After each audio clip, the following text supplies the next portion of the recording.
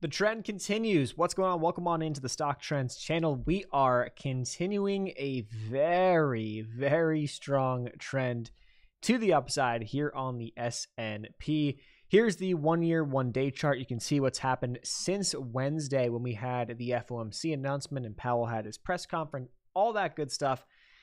What we got was a gap up for Thursday and then just kind of a slow consolidation bleed, if you will. And I say bleed, but really, I don't know if I would really classify it that way, but you do just have this slight pullback, really minimal in terms of percentage moves, but it hasn't done a lot. We haven't gotten a lot of follow-through continuation, but if you look at the bigger picture charts, we do. I mean, we have on the weekly time frame, like we are going up. If you just look a little bit closer, the past couple of weeks, things were kind of quiet in this little range, has been trending up, yes. And we thought maybe we're going to break out and have a bigger move, but we haven't gotten a lot of follow through on that move after Powell. So coming up next week, we have we have one big thing to watch, which I'll pull up in just 1 second. So I want to cover that. I want to cover sentiment and also want to cover a couple of charts of interest. So let us dive right in. Right now, we are looking at TradingView. You can get $15 off a TradingView subscription if you want to upgrade. We use premium. You can use a free one or you can use a paid one.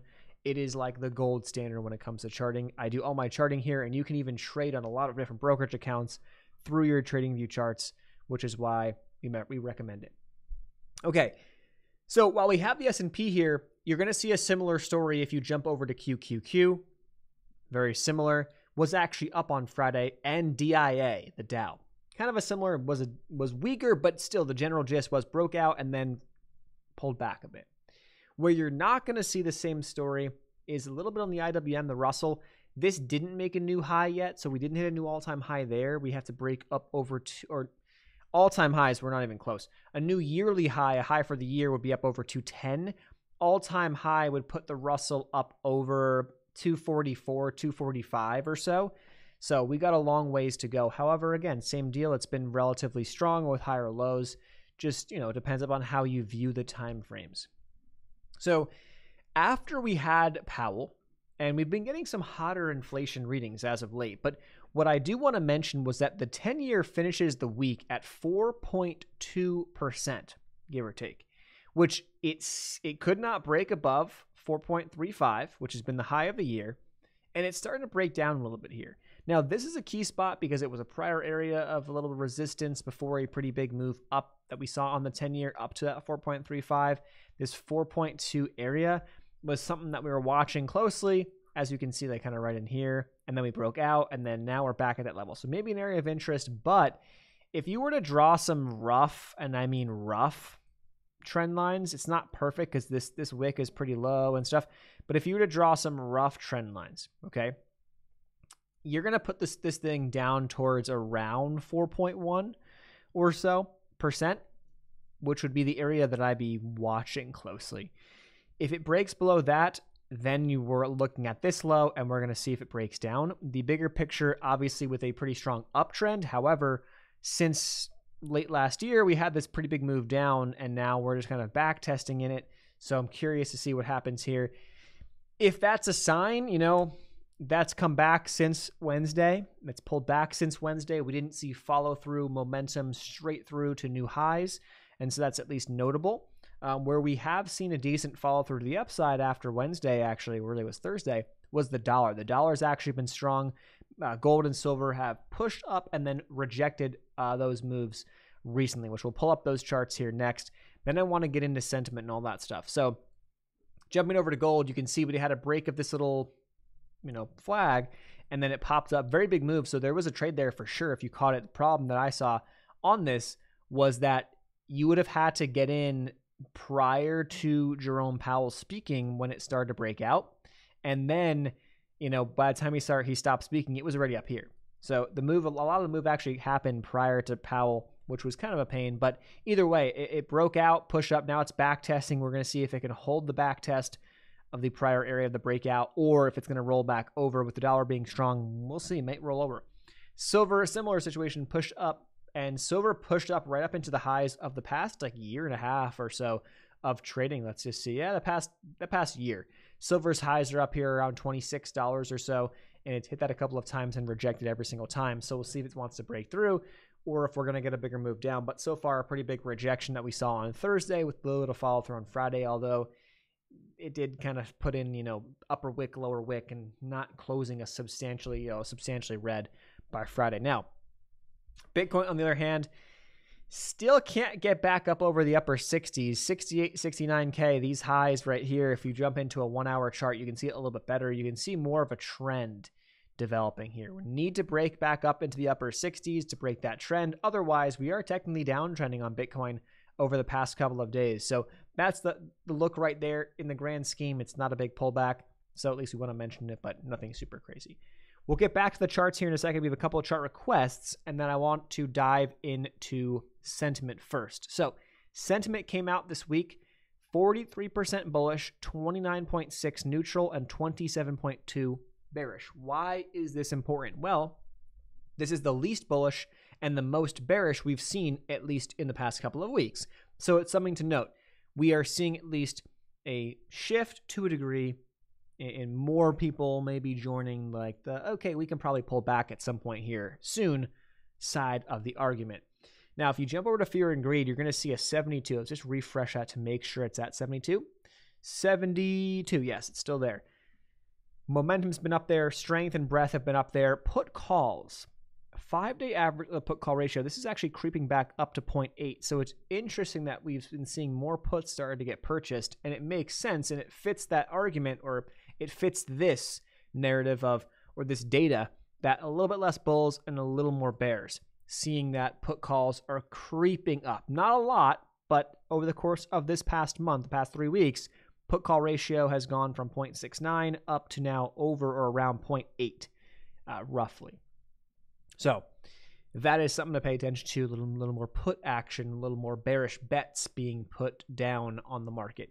Next week, fairly quiet week until Friday, March 29th. That is when we have personal income, personal spending, and PCE, all this stuff. This, and on top of that, at 11:30 a.m. Eastern Time, Jerome Powell is speaking. So you've got a lot going on Friday that could be catalysts the market could be waiting for or looking for potentially some cues, some answers, some direction. I just like to look at it as a catalyst. I don't think too much about what this stuff means and the numbers. You can go into a massive rabbit hole, and it's good to understand at a base level like what's going on. Yes, I'm not saying don't, but the reality is that trying to look at PCE and saying, oh my gosh, it was higher than expected, but the market's going up. How does that make sense? Don't try to make sense of it from a what the stock market does perspective is what I'm saying. It's I don't want to say it's a waste of your time, but in reality, it could get you in a whipsaw and really throw you for a loop when it doesn't need to. It's just a catalyst. What happens on the backside, we can react to and potentially use to our advantage, but know when these things are happening so that you're not going to put yourself in a position where like you're massively leveraged on a trade when then Powell starts speaking and then it's spiking up, spiking down, stop loss hits, then it goes to your take profit. It's like, okay, well, why was I bothering with that? So I've been there, done that, so I understand. Okay, so a couple chart requests. NVDA, check this chart out. I thought it was actually really interesting. A very nice close to finish off the week. It had better volume than the past 2 days, than Wednesday and Thursday. Very nice close, and it's starting to break out. So if you jump over to a 4-hour chart or even a 1 hour, I'll go to a 1 hour chart. You can kind of see it. So it broke out over this level on the 1 hour chart, which is the highs of Thursday morning. And a 4-hour chart, a little cleaner. You can see it breaking out to the upside on decent volume. Nothing amazing, but decent volume. We're in a spot right now on NVIDIA where it's like, here's all-time highs. They're not that far away. And that's around 975. So watching that into next week is my view. Now, the reason why is because with how NVIDIA reacted a couple weeks ago, back on this massive Friday, March 8th, big down day. With how NVIDIA reacted there, think about this. Very big candle, bearish engulfing. If I had to guess, there may be a lot of people who went short NVIDIA on that day or shortly after that day and put their stop losses up off the top of this range, so up towards 975. So my question is, are those stops still there? And if they are we going to see a squeeze if NVIDIA gets up into that area? And does that set it towards $1,000? What happens with momentum. Again, the stock's been so strong. Does it have to do that? No, absolutely not. My suspicion is that there are a lot of stop losses for people who went short NVIDIA back on, March 8th or March 9th, or I guess March 8th was the Friday. So I guess the next day would be the Monday, the 11th, who went short and now could be looking at a good, because if I was shorting NVIDIA, where would I put my stop loss? If I was swing trading it short, I'd put my stop loss up here, 100%, because that would invalidate the bearish engulfing and this pattern of maybe it's going to roll over. And if I haven't gotten out already, I would be getting out if we broke over here. That's just the way I would think. And so I'm thinking that that could cause a decent reaction next week. Highly recommend you keep it on the radar and watch it. It was strong despite the S&P not being super strong the past day or two. So I think that that's worth watching. Okay.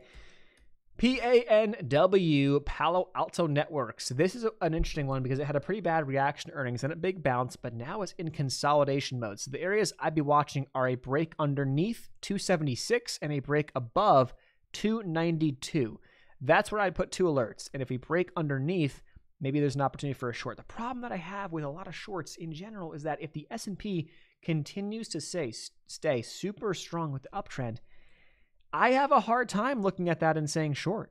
I really do, because I have been in a couple of trades so far this year that have not panned out, despite the chart setup looking great, breaking down, just haven't panned out because, not because, there's a lot of reasons why. There's no one reason, but the market being super strong, just not in a very high momentum environment for the downside. So maybe you get some, but then it reverses and then it chops around. And I think Tesla is a great example of that, because you got Tesla to do essentially that, where it broke down underneath a level, but what it has done since was just chop. So it broke down a little bit and then just chop. No follow through, at least so far on Tesla. So it's something to keep in mind. Okay. Crowd is next. CRWD.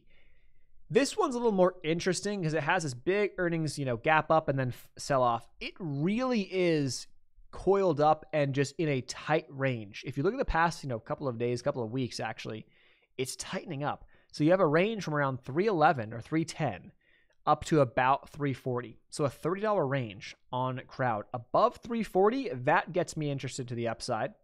Then you're looking at these highs right here. And then below this 310, then we're looking down on the downside. The problem is it's kind of weird with these big gap down, these big gaps on the chart. It's kind of wonky. So I'd be kind of cautious again on the downside until we see the S&P roll over. But targets the downside down towards $300.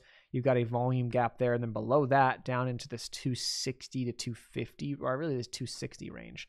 Volume gaps to be watching. That's at least where my mind would flow.